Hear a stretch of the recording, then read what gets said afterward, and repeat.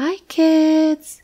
Today we will learn about two transformations, that is, reflection and rotation.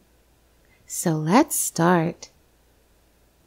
First of all, we know that transformation is any process which changes the position, shape, or viewing angle of any shape. There are different types of transformation depending upon the kind of change it's doing to the 2D shape. Let's first learn what is reflection.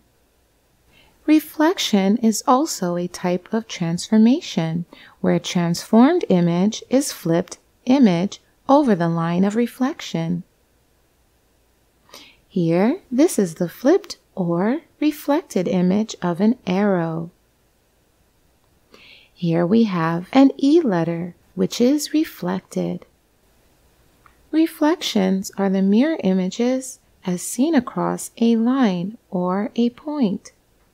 If you place a mirror on the line of symmetry of an object, you see the other half in its reflected image. And if you place mirror on any edge of a 2D figure, you will get its reflected image. Here are more examples of reflected images. Reflection is also same as rotating the object 180 degrees like this. Points on an image and its reflection are equidistant from the line of reflection or mirror line. When a point is reflected in a mirror line, the point and the image of the point are equidistant or same distant from the mirror line. Let's have a look at example. A is the point on actual image and A dash is the point on reflected image. Both the points are equidistant from the mirror line. Let's have a look at another example. A dash B dash C is a reflected triangle, then A and A dash are equidistant from the line of reflection.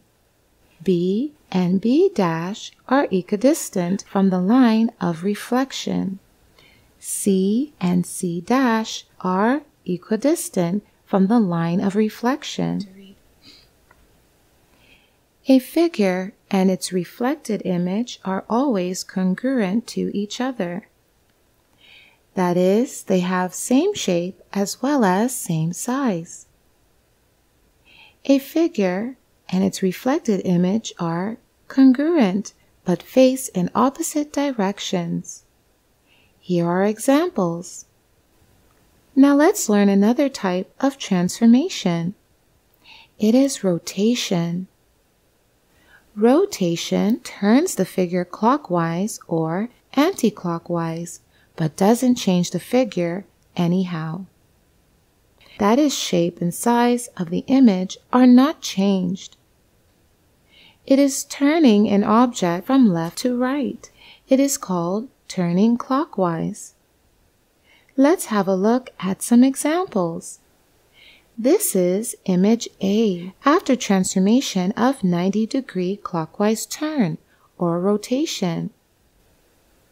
This is image A after transformation of 180-degree clockwise turn or rotation. This is image A after transformation of 270-degree clockwise turn or rotation.